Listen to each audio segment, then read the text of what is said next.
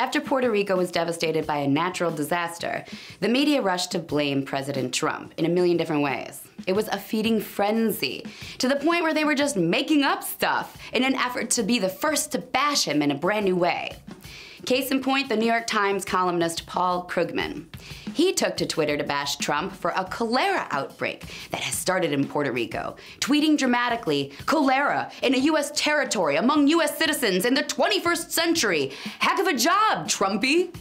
Trumpie, he actually called him. This venerated columnist, this Nobel Prize winner. And he actually spelled heckova all cutesy too.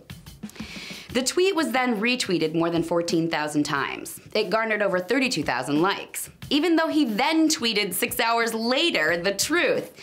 Okay, cholera not confirmed. Conjunctivitis, yes. Lack of clean water, situation worsening, not improving, makes it a risk, but not certain. And that tweet only got retweeted a measly 500 times, with only a little over 1,000 likes.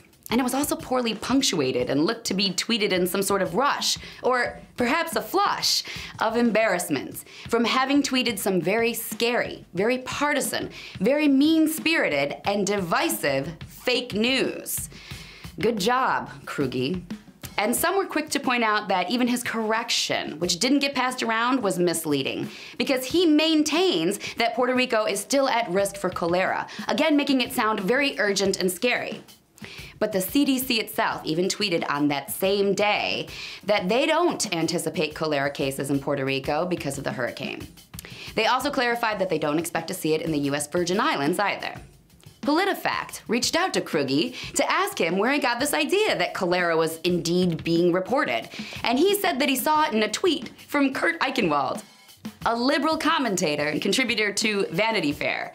Eichenwald had tweeted the day before, "Cases of cholera now being reported in Puerto Rico. I can't believe this is America. We're too incompetent or uncaring to get them water."